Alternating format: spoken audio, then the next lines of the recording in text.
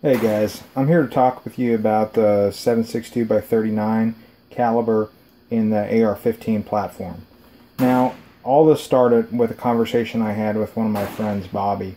He was wanting this caliber and an AR for hog hunting, and I dismissed it at first because I looked at this problem several years back, and the main downfall with it was the magazines. They just did not feed reliably. But upon further reflection, I figured a bunch has changed most likely in the past 15 years or so since I looked at that, and indeed it had. You got a few manufacturers out there, ASC, C Products, and then you got the Unimag out there. So looking at all the options I had in front of me, C Products seemed like it had the best reputation. And besides that, they had a 28 round magazine which was compatible with all my Alice LBE equipment. So I figured that's the one to go with. So what all exactly is needed in this conversion? Well, simply a barrel, a bolt, a firing pin, and the magazine. So that may seem pretty simple, but the devil, like anything, is in the details. So as far as bolts goes, I haven't really found anything in particular that points me to one manufacturer over another, but what I did incur an issue with was when I used the Bear Creek Arsenal bolt. The issue I had with it was failures with the bolt getting into battery, and what the hang-up was is there was too much tension on the extractor. I opened it up and I found actually 3 components in there instead of just the extractor spring. There was the extractor spring, there was an O-ring, and then there was a piece of rubber going down the middle of that extractor spring. And I don't know what was going on with that, but I just removed all the rubber pieces and I just start running. The standard extractor spring is specified in the mil spec, and sure enough, it started running fine for me.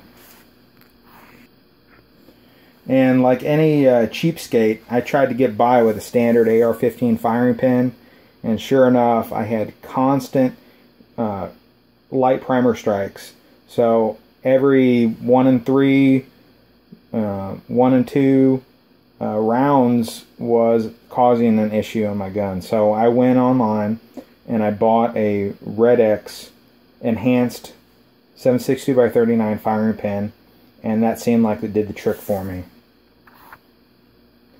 As far as the barrel goes, I actually lucked out on that. I reused the barrel I took off my Palmetto State KS-47 run on, and it ran like a champ for me. I had no further issues with it. However, when I decided to get a little bit longer barrel, a 20-inch barrel, and make this into a rifle, I incurred several issues. One with the feed ramp and another with the gas port. So with the feed ramp, there was actually 2 problems in play.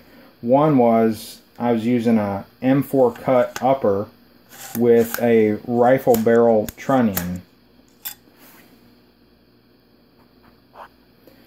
The second problem was this had just a standard AR-15 trunnion without any of the enhancements to the feed ramp. As you can see on the KS-47 barrel, it's actually a 1-piece feed ramp.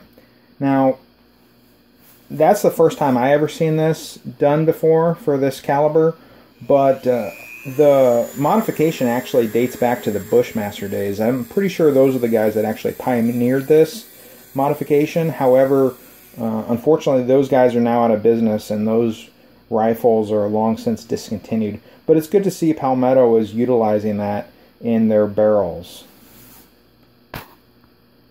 because as you can see, it really aids in feeding. But like I said,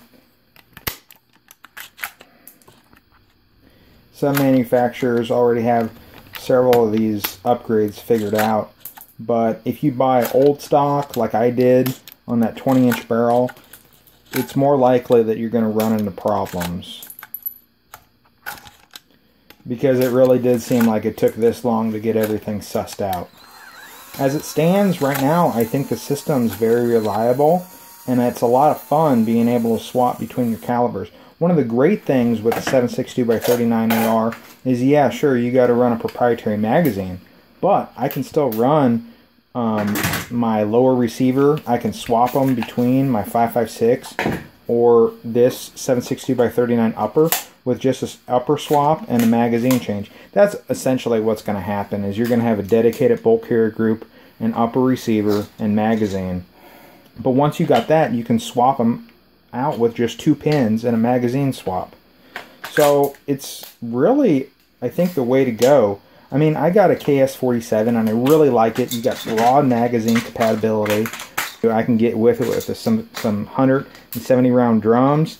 Problem with these AR15 conversions is that I don't believe there's any drums on the market right now for it. The cool things you got with the 7.62x39 AR conversions, you got that bolt hold open, and then again the bolt release, which gets your gun back in action way faster and much more smoothly than a gun that drops the bolt every time you remove the magazine, like if you had a bolt hold open follower on your AK mag, or shoot, you just don't have any tactile response or a last shot being fired out of your magazine.